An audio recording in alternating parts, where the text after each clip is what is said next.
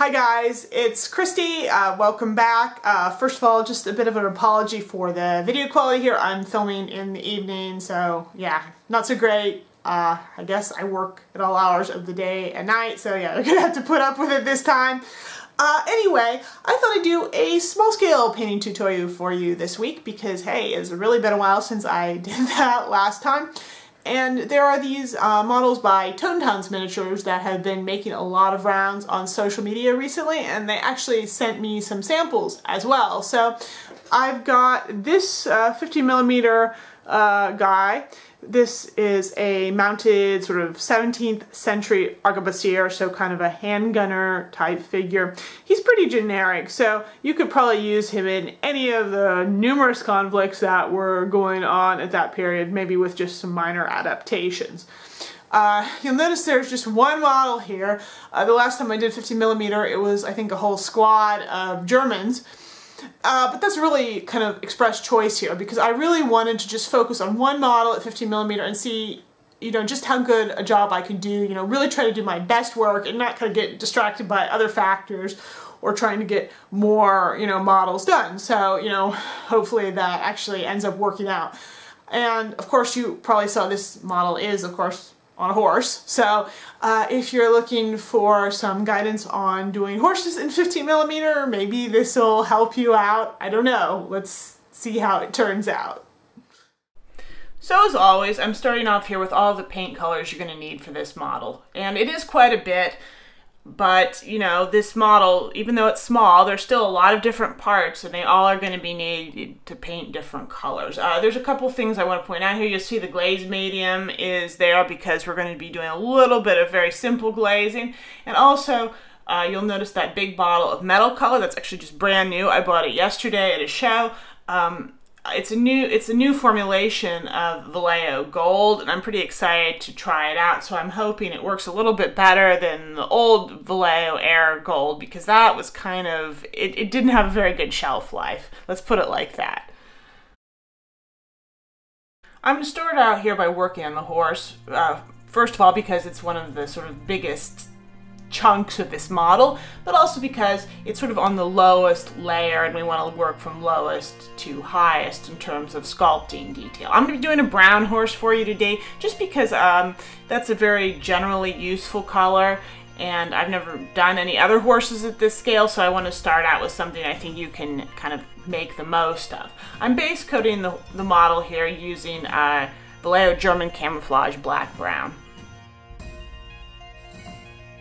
Now I want to go for a slightly red tone to the horse here. So my highlight first on the horse flesh is going to be taking the German Camouflage Black Brown and some Vallejo Flat Brown, which is a little bit like chocolate brown, which I often use, but slightly on the redder side, so it just gives a little bit of a different look to this model, which is what I'm going for. So this mix is maybe about 50-50 at this point, and I'm going to be applying it pretty much everywhere, as you can see. I'm really only going to leave pure German Camouflage Black Brown really in deep shadows, sort of around his belly and under his legs and stuff. So at this point you don't have to be too concerned with, picking out details or being very precise with your paint work.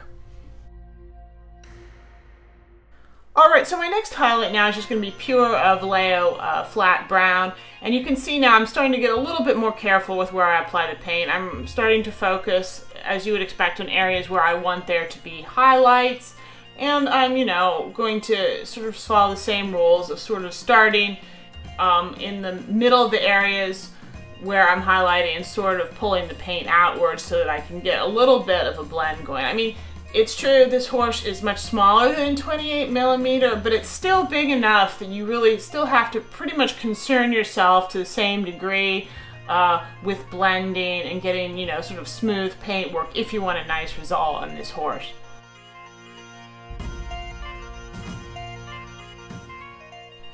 Now my next two highlights here on the horse's skin are just going to involve mixing sort of increasing amounts of beige brown into my flat brown.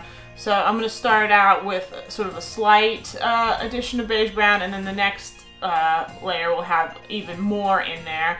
And even though this is 15mm, I'm working pretty much as subtly as I would on a larger scale model.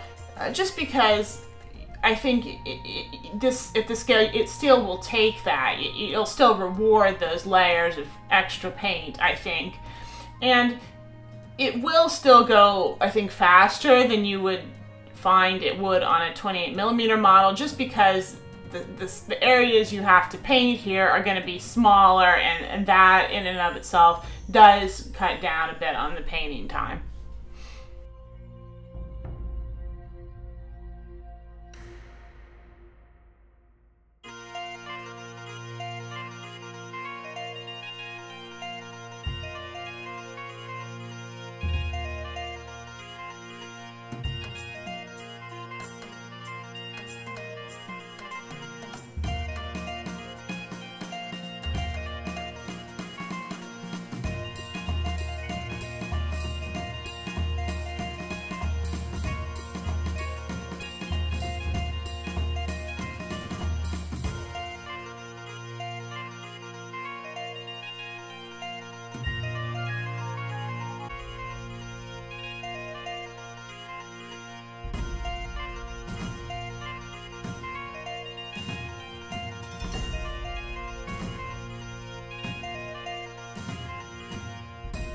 And now for my next highlight, I'm applying just pure beige brown here. And you can see, even though I've been already kind of building up to this color in my previous highlights, it still goes on pretty intense over the skin color that I already have. So I'm trying to apply it nice and thin and really blend it out. You can see when I'm painting the horse's musculature with this color, I tend to apply the paint first to sort of the top areas of any muscles or bulges, and then sort of pull it down from there, because then you get this sort of nice highlight, and it sort of emphasizes the form in a really sort of appealing way. And really emphasizing the forms and shapes is extra important, basically the smaller the scale is that you're dealing with.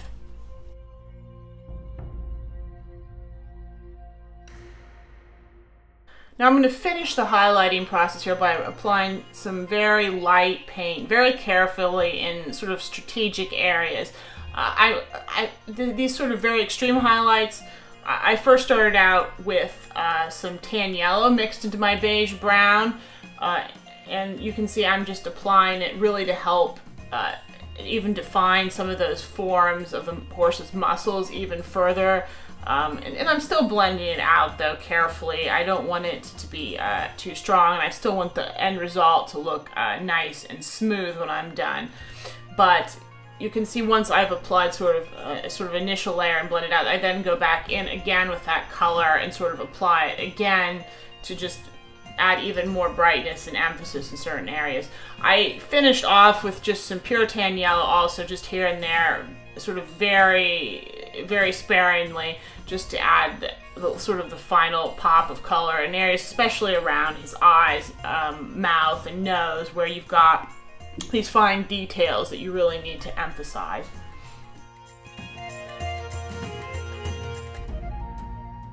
Next, I'm going to just grab some black paint and use that to base coat some details on the horse, including his eyes, inside of his nostrils, and his hooves here. Nothing really earth-shattering.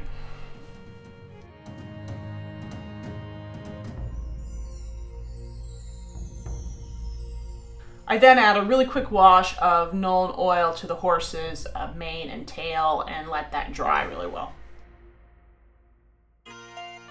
And here's where the glaze medium comes in. I've taken some black here with just a hint of that beige brown in it again, and I've cut that down with glaze medium to make it pretty transparent. And you can see I'm going to start building that up on the horse's lower legs and muzzle, just because very often you'll see brown horses with this kind of coloration. They have sort of this darker sort of coloring around the legs and mouth, and I want to sort of get that here, but I want my color to be a little bit transparent, just so it sort of meshes a little bit better and transitions better into the brown on the rest of the coat.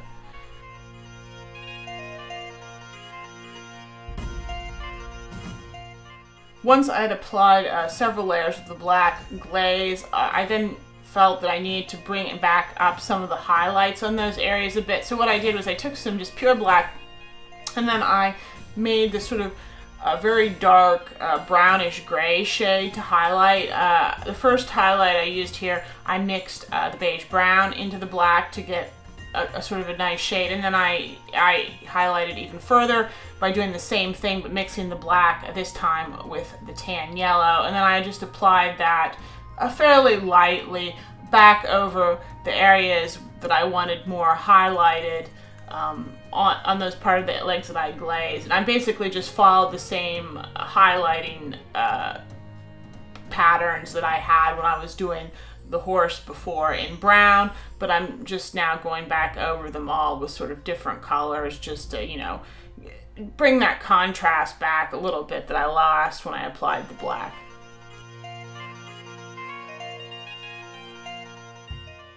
Next, I'm going to really kind of lightly overbrush the mane and tail with some flat brown here, just because I want to build up a little bit more color variation in here and get a little bit of a highlight effect going. And once I've got this on, and you can see I'm really sort of applying it along the top and leaving the bottom of those surfaces a little bit darker. Once I've done that, I'm going to go back in one more time with my black wash just to sort of get that color back in the recesses and just help unify everything together into something a little bit more cohesive.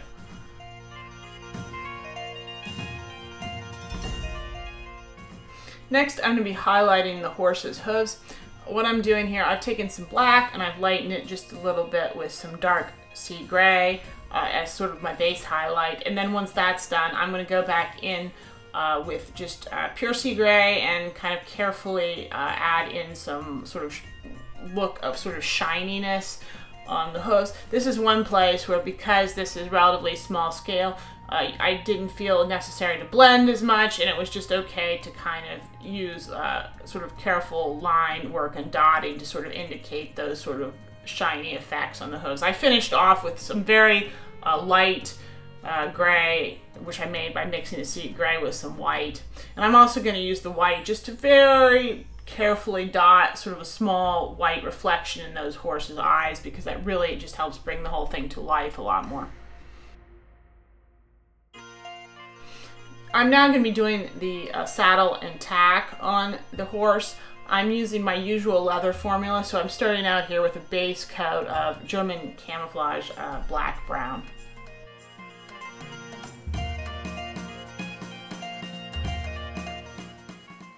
Now, at this point, had I been painting a larger scale model, I would have started out by highlighting the leather with some chocolate brown and then added another intermediate layer probably, but I'm going to be omitting those two things from the process here because this model is smaller and the leather bits are so tiny. So I went straight from the German camouflage black brown here to beige brown, which I'm just going to be sort of carefully applying, sort of starting at the edges of the leather areas and building in from there. But in practice, since most of these areas are so thin and so small, you're not really going to have a lot of area to actually sort of blend into, except maybe on certain parts of the saddle or the gun holsters.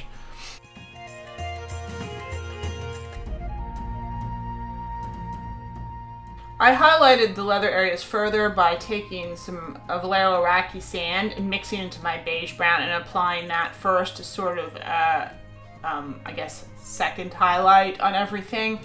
You can see, particularly on the straps, I'm applying that light color along the top to just sort of bring those areas out. And it's really particularly important on these areas because they're laying on top of the already brown horse flesh, that you have that extra light color there to help differentiate the two bits. Once I'd applied this sort of intermediate highlight, I then went up to just pure Iraqi sand and basically applied it in the sort of same way to the same areas. But I just tried to keep it a little bit lighter and a little bit, keep my touch just a little bit finer so that I didn't make the whole thing too light. But again, I went heavier with the lighter colors on the strap areas just so I would get better definition. And you might even find it necessary, because again, you're dealing with so much brown, that you need to go back in and define some dark lines around the sort of outer edges of the straps. You can use German camouflage black brown for this, or even black if you feel like. I definitely found that that was helpful in some areas when I was working on the bridle and sort of the harness areas.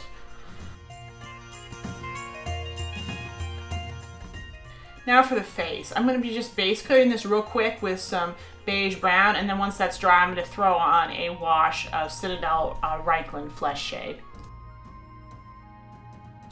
Now, the face on this model is really, really tiny, so there's not actually a whole bunch to do. I think even in terms of 15mm models, this guy has a particularly small face, and he's wearing a hat, and yeah, there's a limited amount that you can really do here, but I'm still trying to get some different sort of tones in here. So my first highlight here was, like in 28mm, a mixture of the beige brown and some Iraqi sand, and I'm just basically using it to thinly highlight pretty much all the areas of the face except the mouth and eye sockets. And once I've got that on, I'm going to go in with my trusty Vallejo Black Red, and I'm going to use that to add definition in the areas of the eyes and where the mouth is. You also want to add it under the nose, and I also found it was helpful to draw in sort of two lines going down diagonally around where his upper lip would be to add shadow there, because the sculpting here is so fine, you don't get that detail that you would on a larger model. So if you just add it in artificially with paint, it looks just fine at this scale. Then I went on with some just pure Iraqi sand and kind of continued to add some highlights, which were basically done on his chin, on his nose, and sort of along the top of his cheekbones, and a little bit on his upper lip, but otherwise didn't really need to go much further. I finished finally with a mix of white and Iraqi sand, and again, tip of his nose, tip of his chin, and just some dots, again, sort of under his eyes. Just those kind of areas to add a little bit of emphasis. But beyond that, you probably don't want to do much more, or actually probably won't be able to do much more when it comes to highlighting a face at this scale.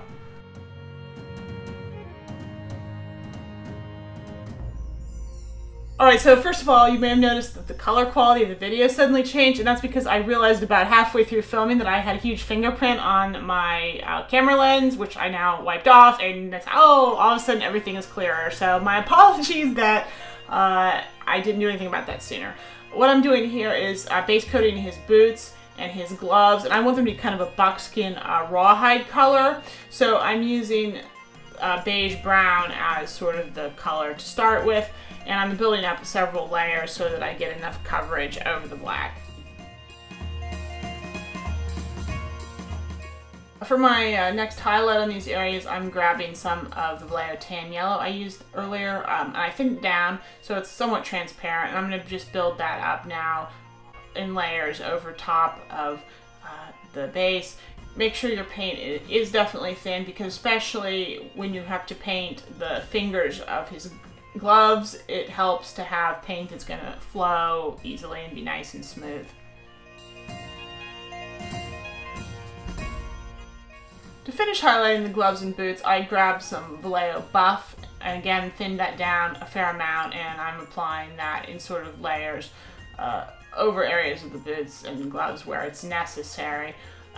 It's pretty yellow looking right now, which I don't think is a bad thing, but what I ended up doing to sort of tone that effect down a little bit was I added one final super high highlight where I mixed a bit of white into my buff, and that helped give it a little bit more of a creamy, muted effect, which I think is just a little bit more natural looking and just gives the whole sort of look of leather. It just works a little bit better. And also, it's important to add that extra strong final highlight at this small scale to make everything really pop nicely. Now, our rider's wearing sort of a long sort of jacket, jerkin, sort of coat, I'm not sure how you best call it, which is underneath his cuirass, but pretty much over top of everything else. And I'm going to be base coating this first with Vallejo Black Red.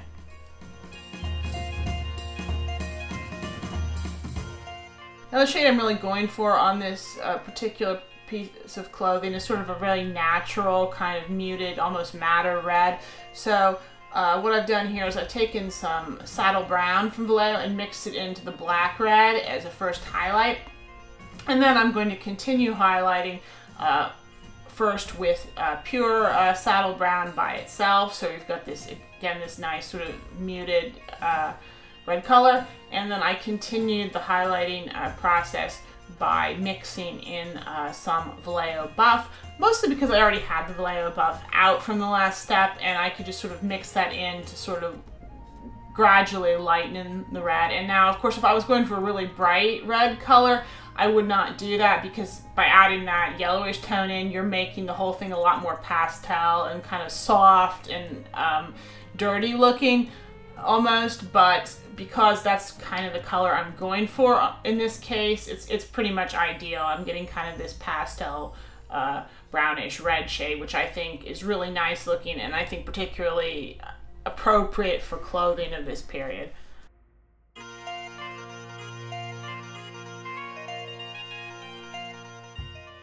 Now I'm really quickly going to do the pants. They're hardly showing here, so I'm not going to get really concerned about the color. I just took some black and some of that dark sea gray I had and used that as the base, and then I just highlighted a little bit with some pure dark sea gray. You know, it doesn't really matter because you really just can't see very much. While I'm working with these gray shades though, I'm going to also be painting his collar where it comes out over his cuirass, because that's a lot more important. I base coated that with a mixture of the dark sea gray and some white, and then I just took pure white and kind of layered that on several times to basically build the collar up so that you ended up with essentially what should look like a white collar on the model.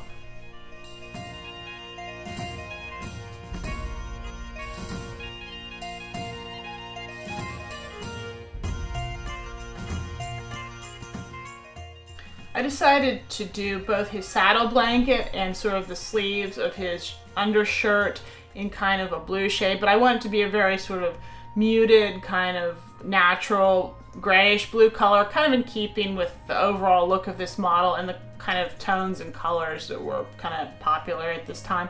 So I took a base coat, which is a mixture of black and Vallejo Oxford blue as my base coat. And then to highlight, I just went over the areas first with pure Oxford blue, and then I continued getting lighter highlight shades by just adding white into the Oxford blue several times and just highlighting that up. It doesn't have to be anything complicated. Again, it's fine to make these sort of more dull kind of pastel shades because it just works with the type of model and the period.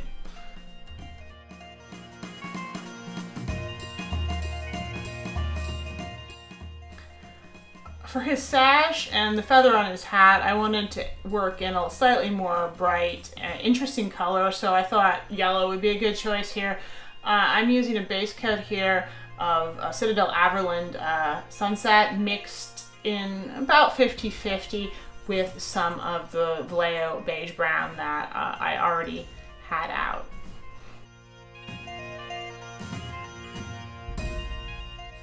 To highlight the feather and sash, I first applied several layers of just pure thin down Averland Sunset, just trying to sort of build up that yellow tone in sort of slow gradations. And remember, because it's yellow, it tends to be poorly pigmented, so you're going to have to do that if you want to have any sort of yellow color in there at all. Particularly on the feather, I also really took my time to make sure to try to define and pick out some sort of separate areas and clumps in that sort of feather textured sculpt.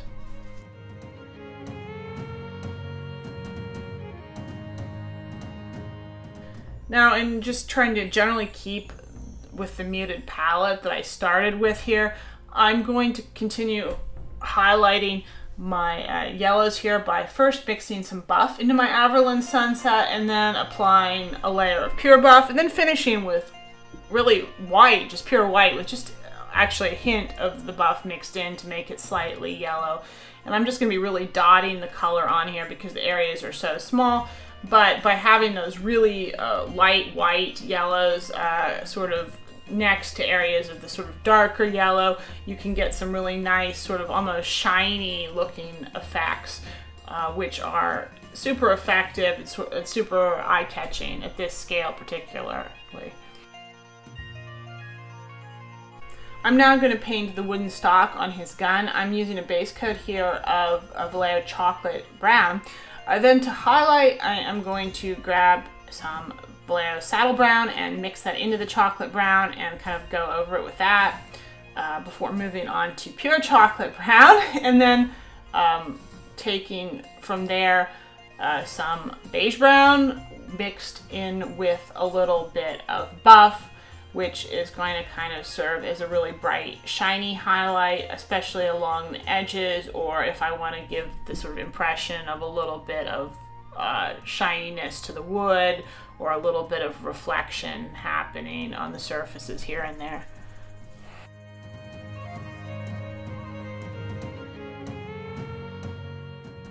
Now it's time for some steel metal areas. So I've got some black, which I've mixed in with some Vallejo air gunmetal to get kind of a very dark metallic shade, and that's the base coat on his stirrups, most of his gun hardware, his cuirass, and just a few little bits of the horse's tack, which I hadn't painted yet.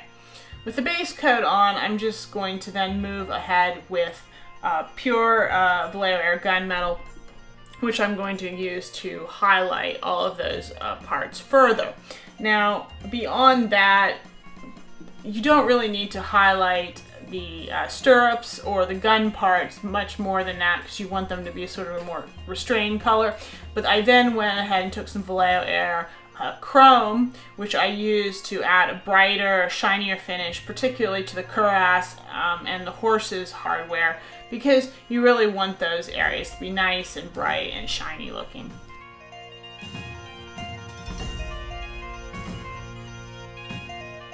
Just a tiny amount of sort of gold type metal on this model. I just took some German camouflage black brown as always and mixed that Vallejo air gold into it for my base, and I think I only really ended up painting just a few elements on his gun. And then also I looked like he might have been wearing a gorget around his neck, so I painted that gold too. And I just highlighted these areas quickly with pure Vallejo air gold.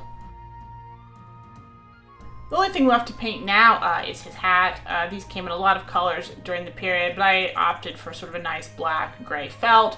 So I'm base coating here first with just pure black, and the highlighting was really simple. I just took some of the dark sea gray and just sort of started gradually adding more and more of it into my black to just sort of carefully build it up.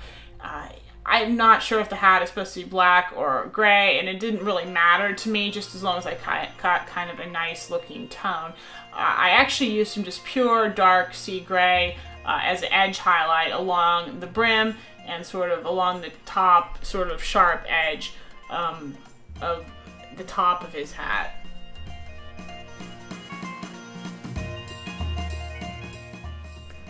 Okay, so here is our finished mounted 17th century arquebusier model, all finished up. I think this model turned out reasonably well. I'm particularly happy with the look of the horse flesh. I put a lot of time into that, honestly. Not as much time as if this had been 28mm, but that was mostly just because it was smaller. I think I applied just about as many layers of paint to it as I would have to a larger model, and I do think that really shows, and it still is, I think, worth the effort if you want a really nice looking finish. And I was a little bit faster and painted a little bit more simplistically on the model of the guy himself, but on the other hand, I felt like, you know, the horse is really the focal point of this. It's the thing you're going to see the most, and it has the largest sort of surface area, so I thought it was the most important that I do that right. And then on the smaller bits of the guy, you can afford to be a little, just to do a slightly more simplistic job, but I think the overall effect it gets is very nice. And I really did not at all aim for this to have any sort of specific historical designation or come from a specific nationality or anything like that. I really just sort of tried to paint everything using colors and materials that I thought were plausible at the time for some sort of generic mercenary type horse unit. And so yeah, I think this is nice. I was reminded that 15mm really just isn't my thing. I mean, I can do it, but I do not really enjoy it all that much. It just lacks a little bit of detail that I really prefer was there, and I don't know. I just don't find it as rewarding as working in larger scales. But I know it's definitely interesting to a lot of you guys, and it is certainly an interesting and different challenge. And I have to admit, it took me a long time to motivate myself to do this figure. I really was not interested in doing it. But after I got started and really pushed myself through, I was glad that I did in the end, because I think it was an interesting experiment. It was also worthwhile for me to, you know, again, sort of see how I should kind of use my techniques and scale them for this size of model. So again, if you enjoyed this video, please like it, share it, leave me comments with what you thought. Of course, do subscribe as well to the channel if you haven't got a chance to do so already. And that is everything for now, so I will see you next time.